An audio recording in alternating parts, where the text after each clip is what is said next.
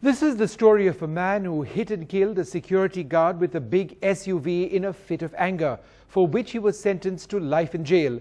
But jail has hardly come in the way of the Kerala Beedi Tycoon Mohammed Nisham from running his business empire, as Sneha Koshi reports.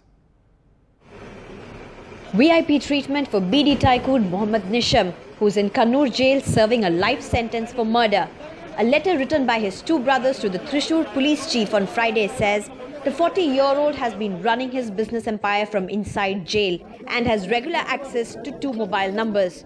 The complainants also allege a couple of days ago, Nisham was allowed to be accompanied by his manager and a friend while being brought back in a bus by the police from Bengaluru, where he was taken in connection with a case.